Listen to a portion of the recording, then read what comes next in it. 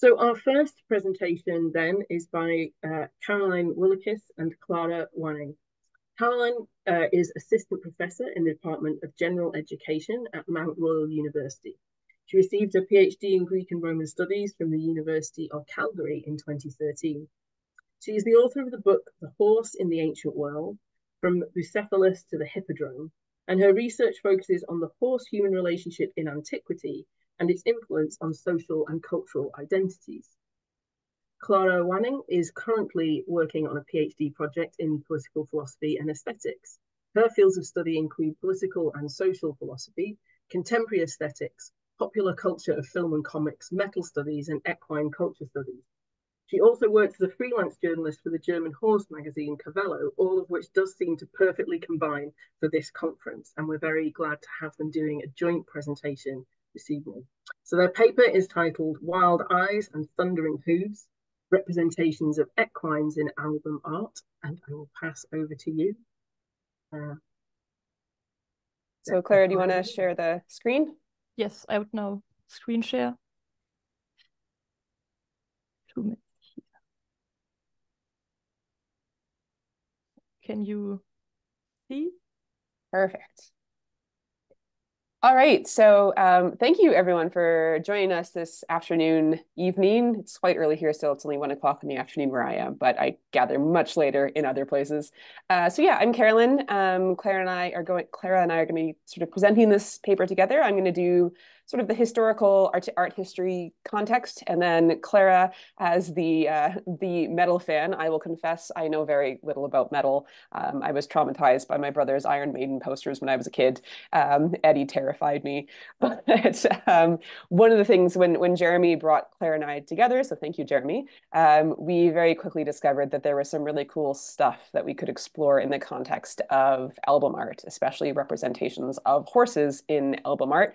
So that's what we're going to be looking at today. Why are horses appearing so frequently in album art, and what genres are they appearing in, and what are they representing? Why are they there? And really what we're going to sort of argue is that they're not a trope. They're not just like a token culture piece or something like that. There is incredible historical significance to horses globally, and certainly in pre-modern culture, but also modern culture. And so what we're seeing in the album art is a reflection of a very long established sort of cultural art historical tradition about horses that reflects the relevance that horses played in society as individuals, not just as beasts or objects. So there's 2 parts to our paper. So I'm going to talk about horses and humans in pre-modern art. This is a massive topic, so I'm going to focus very specifically on the types of horse and human partnerships that we're going to be seeing in the album art. And then Clara will give you lots of examples. There's going to be a lot of pictures. So again, please download the slides from the drive if you want to be able to look at some of these images in sort of closer focus. And if you have questions about any of the stuff, if you're interested in sources, any ancient sort of medieval stuff, please feel free to contact me. More modern horse iconography, and of course horses in metal iconography, please feel free to contact Clara. We're happy to share our resources with you. Next slide, please. Okay, so really what we're going to focus on a lot are the warrior and sort of death and the reaper. These were sort of 2 of the most common themes that we found in the many examples of album art. So what I've tried to do with these iconographic representations is give a broad chronological period. So everything from classical antiquity up until sort of late medieval, early Renaissance. I've also tried to use different mediums. So painting, sculpture, fresco, coins. I think there are some fabric art examples. So again, showing that representations of horses, it's not limited to one place. It's not limited to one artistic medium. It is something that is embedded in society. And I will say we are focusing primarily on European traditions here because a lot of the album art that we have pulled is kind of giving a nod to the horse in pre-modern European culture. But these same styles and motifs, and especially the same sort of partnership between the horse and the human is something that's found globally in horse-human iconography. So whether we are talking about Central Asia, South Asia, North Africa, indigenous First Nations cultures in the Americas, you're going to see these similar patterns because it really speaks to the intense bond of the horse-human relationship. So in terms of the warrior, I gave a couple of different motifs here. There is sort of the warrior in his armor with his weaponry, sort of riding his horse. And then we have a couple examples, sort of more active examples of the single warrior engaged in some sort of, more energetic action. And what's really fascinating looking at, the Samnite warrior is beautiful. And the Samnite warrior, it's a great example of, we're also seeing in certainly 3 of these 5 cases, the Samnite warrior, the French king, and St. George and the Dragon, very individualistic horses. These aren't just like stamps, right? They are trying to represent, this is a particular horse. And in all 5 examples, the warrior basically becomes part of the horse. There's almost a centaur type thing going on here, in that the energy and the body language of the warrior is reflective of the horse, whether it is a calm moment or the more energetic moments of the Silver Stater and the Raphael painting. And what I particularly love about the Raphael painting is that you can see this in all 5 examples. The horse is almost the main focus. The warrior is there, but in all of these images, your attention is also very much drawn to the horse. It's not just a set piece, and in the case of Raphael's painting, the horse is actually looking at us, right? The horse is like, look at me, I'm helping this dude kill a dragon, right? So they are part of the identity of their warrior, but they also have their own individualistic identity. Next slide. When we get into the battle scenes themselves, so where you have multiple warriors and horses and also foot soldiers, you definitely get a more frenetic energy, which again is not surprising. I think both the Alexander sarcophagus, the Ludovisi battle sarcophagus, and the Battle of San Romano show this so well, where here the horses look less calm, but also the riders perhaps a bit less calm, but there is still this sense of the horse and rider mirroring each other, right? If the rider is having a hard time, like the poor dude being speared by someone in the San Romano painting, the horse kind of reflects that. And then if the horse and rider are sort of calmly attacking, sort of in cohesion with one another, again, you see that mirrored body language. The Ludovisi sarcophagus in particular, the horses of the fallen riders, I mean, there is this very anthropomorphized anguish on their faces, much like on the faces of their defeated riders. And even the Bayeux tapestry, I mean, it shows how in all of these different mediums, even in stitching, even embroidery, you can bring this sense of energy and partnership between horse and rider through. And of course, I mean, battle is like, if you know anything about horses, the idea of riding a horse to war is monumentally stupid. Horses are afraid of everything. So from a practical perspective, what this art is showing too is the intensity of the partnership that has to exist between horse and rider, right? Or else this is not going to work. And so that's mirrored in their shared symbiotic body language. Next slide. Then we have the sort of the rider traveler. So sometimes this can cross over with kind of the lone warrior, and sometimes it's almost more like a pilgrim type figure, a warrior kind of going out on a quest. So for example, we have the painting from Siena. So this is, we have the triumphant kind of general who's just conquered these cities that are in the background. The Greek drinking cup, the kylix. This is probably a hunter. We know he's a traveler because he's wearing the traveling hat that looks like a sombrero. It's a Greek thing. And just again, there's sort of this relaxation to kind of how the horse is kind of pacing along and the rider is just chilling on the horse's back, carrying his spears and going off an adventure. The Albrecht Dürer painting, we'll see another one by him in a moment. We have death in the background, which is a bit of a spoiler alert for what the next slide is going to look at. But again, here you see this sort of knightly figure confidently riding a confident horse. And the notion, we often see these travel figures, especially in medieval art, maybe on their own. We do sometimes get group scenes, but when we see them on their own, there's kind of this extra poignancy to them. And we see this in the album art where it's like the lone traveler, the lone warrior, and his horse as his only companion, right? And traveling by road was dangerous for many reasons. So again, that notion of these two are dependent upon one another. The Pope Gregory example, I mean, he's obviously not a warrior, he's a pope. This is during the period of the Avignon papacy when there was like 1 million popes and it was complete and utter chaos, and he's coming back into Rome. But I put this one on because on the last set of album art slides, there's an album by Opera Diabolicus where like it is 100% riffing on this image, but with a very deaf, with the Reaper instead. But otherwise, it's like, that's the Pope on a white horse. And again, that mirroring of body language that speaks to that partnership. And next slide. So the one that was a lot of fun for me to investigate, because we don't see it in classical art, which is my main area of focus, is death and the horse. I suppose on the surface, the idea of putting death on a horse seems a bit weird because horses would probably be afraid of it, but it becomes a very popular trope. And the Reaper and the horse is, I think, one of the most popular representations of equids in metal album art. So this took some digging. Clara and I were like, what's going on with Reapers and horses? And well, in Celtic and Norse traditions, there seems to be some idea of the horse almost as a psychopomp, where it can cross between the worlds of the living and the dead. What we're probably seeing in the album art is a reflection of Christian traditions, and starting with the 4 horsemen of the apocalypse from the Book of Revelation, and death rides a pale horse. The colors of the horses are very important. So we have some examples of the 4 horsemen, the Dürer example and the one from the Ottenreich Bible, where death's horse looks very different from the others, does look gaunt, does not look like a happy, healthy horse. And we see this sometimes in the album art, again, reflecting the fact that death is not depicted as particularly healthy looking either.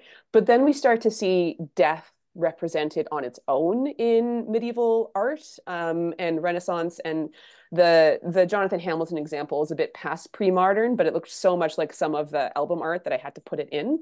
And this is where death starts to actually become more like a Reaper figure. So looking less human and much more skeletal. And what we found so fascinating about this was how calm the horses look in those examples. And Clara is going to talk a bit more about this. But again, it's that notion of the two working as one. You know, the horse is part of death and death is part of the horse. And we're seeing this across those cultural traditions. So that's your very quick gallop through the horse in art and iconography based on what we're going to talk about.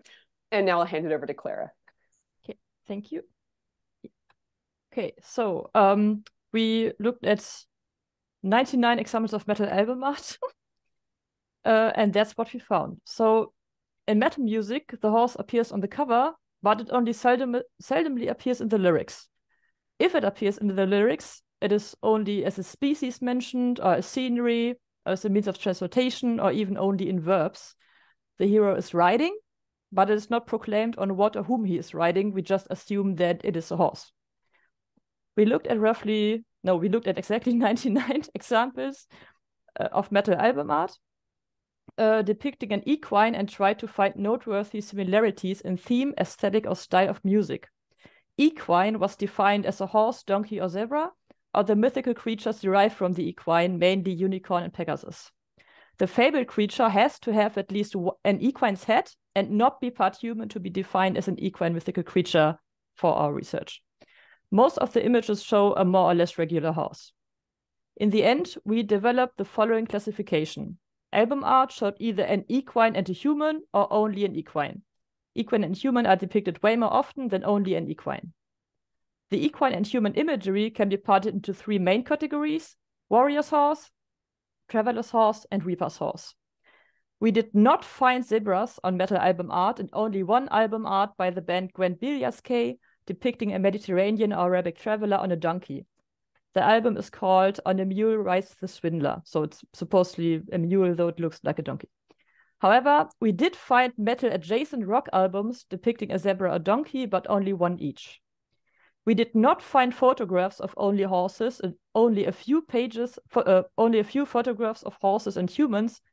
The photographs mainly in the black metal genre. They like photographs, black and white photographs, of course. We did not find modern depictions of horse and human, as in depictions of present-day equestrian sports. Most of the humans depicted are male. The few female humans shown fall into the category warrior. The albums choosing to show female warrior fall in the category of heavy glamour power metal. Of the equine fabled creatures, unicorn and Pegasus are the ones which appear most frequently. The most popular horse's color is black, of course, and none of the riders adhere to safety instructions regarding wearing a helmet. So, the classification is as follows. We divide the album art into horses and humans and horses without a human, as we said.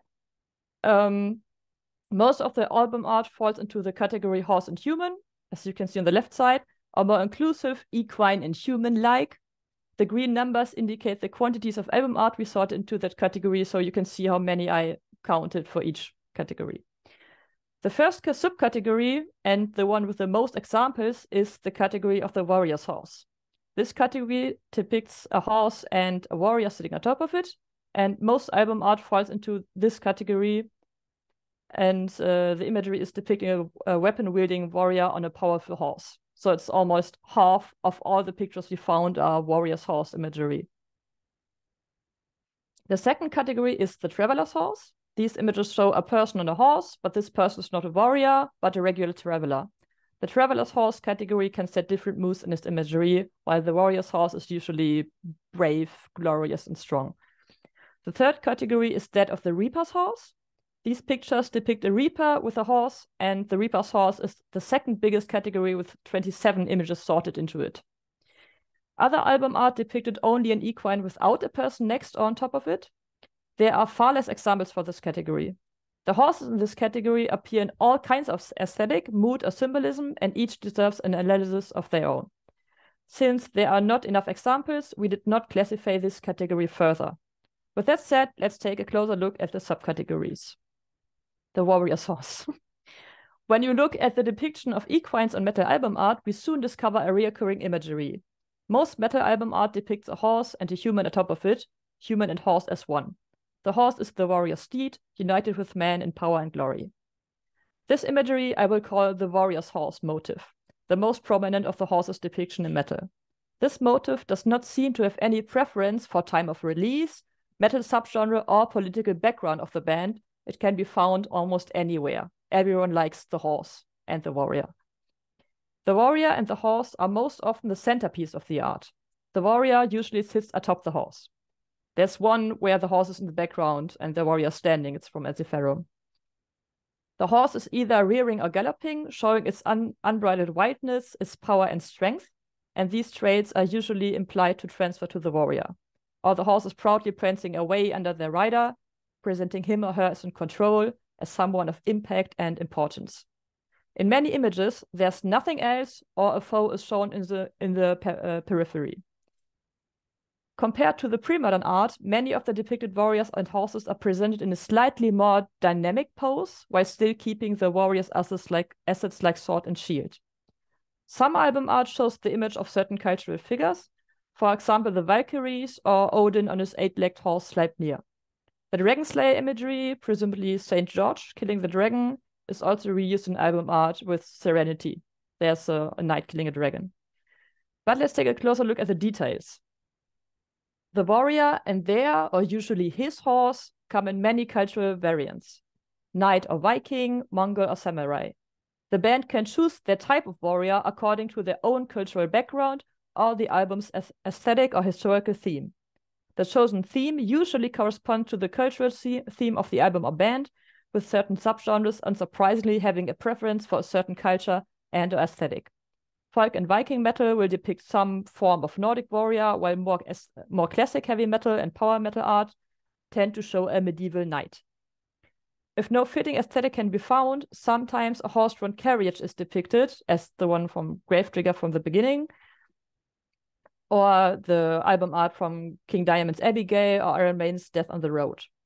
Carriages still carry the symbolism of the horse's power, while simultaneously hiding and emphasizing the human, emphasizing him in his absence, leading to a darker and more mysterious aesthetic while remaining powerful and energetic. Noticeably, the subgenres using warrior's horse imagery tend to center around themes of power, battle, and rebellion. The corresponding heavy folk and power metal seem to be the most interested ones in warrior's horse motifs. But there are subgenres to it, or smaller, minor subgenres. Aside from pieces where the warrior and the horse are the sole centerpiece, more chaotic battle scenes may also be depicted, though they are used less frequently than the warrior's horse option. The bands who depict battle scenes seemingly play at least in part death or black metal. So I did not find any power metal band who's choosing this battle scene imagery on their album art. Another one of the warrior's horse depiction variants seems to be especially reserved for the distinctly colorful and kitsch form of power metal, in which themes center around a glorious warrior, often a knight, and his noble steed, saving the world from dark overlords and slaying the dragon with his shiny blade. This album art also shows the warrior or knight, but instead of them being the centerpiece, the image centers around the task ahead, the dragon or the castle or whatever. Pre-forms of this image already appear in distinctively kitsch 80s heavy metal bands, which are more or less unknown today. The image is oriented on the centerpiece variant, but starts depicting the warrior in a fight against a foe, and the foe is clearly visible and not on the corner of the picture. The warrior in these pictures also wears less armor than needed, presenting his muscular body, because they like it, as you can see in the Rhapsody picture. So, next ones, now from warriors' horses to travelers' horses. The power metal imagery has a noteworthy corresponding imagery in the category of the traveler's horse. Not only power metal bands like to imply future events in their imagery, black metal bands do the same. Different from power metal, the aesthetic evokes loneliness and a sense of foreboding doom, not excitement and bravery. Still, the resemblance is uncanny. I don't know how many power and black metal fans like to hear this though. So, the traveler's horse. Some album art depict regular riders on horseback and not warriors. The horses stand calm, the rider does not openly wield a weapon. The mood differs. Sometimes the rider and the horse seem attentive and eager to go forward, as in the Possessed Steel cover on the left, or while others, they seem exhausted, as the Winterlong cover there next to it. The connecting theme is that of uncertainty. We do not know where they go or where they come from. No subgenre shows a preference for this imagery. It is used all throughout the metal genre. Next up is the Reaper's horse. With darker themes centering around death, suffering, and violence, but without warrior's valor and glory, Metal's figure is not only the warrior, but also the Reaper. The motifs we saw at the beginning in the pre-modern art pieces, death on a pale horse and the four horsemen, are frequently used themes in the Reaper imagery. Especially black metal bands are fond of the horseman imagery. They really love it. Unsurprisingly, as the Reaper is, the horse is as well either black or undead or both. But other than the warrior's horse, the Reaper's horse shows more emotional variety. It is not always energetic and strong, but sometimes calm or nervous. In calm scenery, the horse may be white or gray or pale, because death is riding on a pale horse, carrying a veiled, ghostly figure, presumably personified death, on the left bottom corner from the slide. In more energetic or darker imagery, the horse itself is as undead as the Reaper is, while the warrior's horse appears as either in unity with its rider, giving him access to his strength and energy, or as his living pedestal. The relationship between Reaper and horse can be more equestrian or even friendship-like. But why place the Reaper on a horse? Undead animals might tick a slightly different aesthetic box. In being non-human, they arguably lose the close connection to our own symbol of mortality, a human body or skeleton. Especially the horse has even more points pointing to its harmlessness. It does not only bear the innocence of an animal, it is a herbivore animal, and furthermore, a companion animal. We know horses to be our friends, or at least not to be our foes. Showing personified death as having a companion we deem generally peaceful can lighten its horror as well as give it more life. Death has a creature to care for, and in turn, the creature, the socially trustworthy horse, trusts death. This romanticized Reaper, as the one in the Thunder Horse picture, is shown very clearly, on the Thunder Horse, like a Thunder Horse after the fall on the right side. By being with the horse, death seems to be more natural and closer connected to life. But placing death on a horse can work both ways, because on a horse, death cannot be outrun, so he will catch up to you eventually. Adding a reaper's horse to the reaper opens up the concept of death to be more ambivalent, as many metal bands like also to see death. Having a horse makes death more human, since death participates in the cultural practice of riding, might even show signs of social behavior like kindness. Only in interactions with others can death be gentle. Death alone cannot be portrayed as gentle because there's no one he can be gentle to. At the same time, the reaper may appear even more real and powerful on a horse. With the reaper on a horse, metal's fascination with death finds a way to be expressed visually. Death is romantically sought after while simultaneously being feared. Then we have a different master category, only the horse. Pictures with only equines on them can be generally separated into undead and presumably alive horses, or equines. We did not find zebras or donkeys. Interestingly, the metal-adjacent rock music genre also likes to depict horses. For example, the rock band Dark Horse often depicts horses or like horse skeletons. Deep Purple Stormbringer album with a Pegasus on the top corner flying through the rainbow. Magnum's cover with a unicorn, or many covers of the rock band Zebra. As you can see, the horses are presented within various types of aesthetic. The horse in the Mastodon album is in agony, evoking impressions of innocence, purity because of its white color, and powerlessness, for the horse is known to be a strong animal, but yet succumbs to an unknown antagonistic power in this image. Arctic Heart depicts the mythological horse Sleipnir, Odin's horse, and some images depict horses far more dangerous than they really look, playing with notions of horror through aesthetics of the uncanny. Something supposedly harmless gets threatening, as in the Stallion cover, or Possessed Steel, or Stoned Horses, or Fire Breather. However, all these depictions of horses are so different from each other that they deserve an analysis of their own, taking into account what a horse may symbolize in art and culture. With this category, I close our presentation. We hope to incite some questions regarding aesthetics of the horse, masculinity, and metal music, and any other questions which might have come to surface now. Maybe our first categorization of horses in metal album art gave a first overview over the material which is there to be analyzed. So let me summarize our findings. The horse in itself is internationally known as one of the animals most influential, if not the most influential, for culture and society. It enables territorial expansion, easier travel, supremacy in battle against infantry, and can lend his superhuman strength to agriculture and production in general.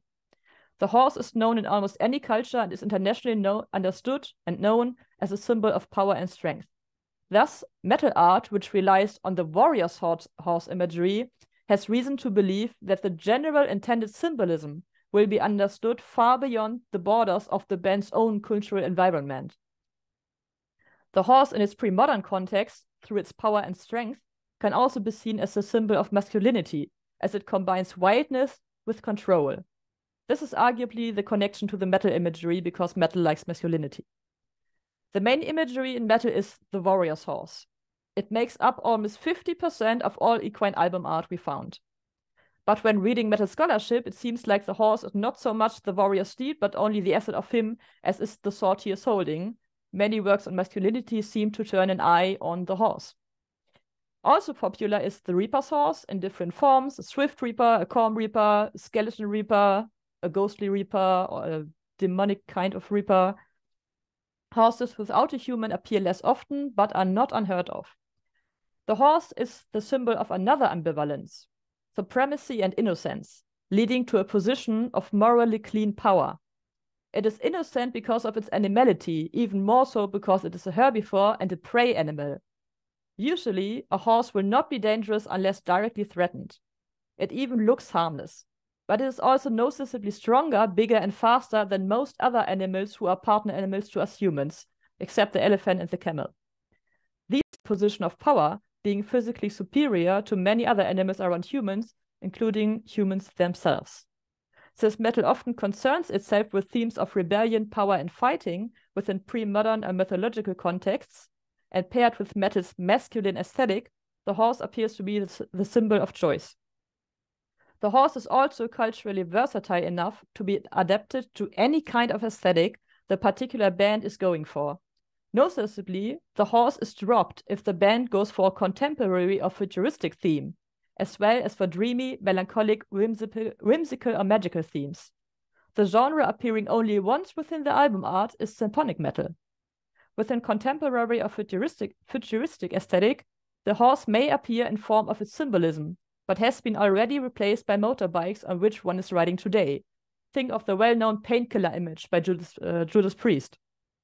Only a few songs mention horses as more than being a warrior's swift and strong steed, but Runa's Raido is one of the few examples dedicating the whole song to a horse. So what do we take with us after the presentation? It seems like the horse in metal art is to be almost exclusively connected to a pre-modern theme or a pre-modern aesthetic, and it disappears when the aesthetic becomes contemporary. Thank you. That's it.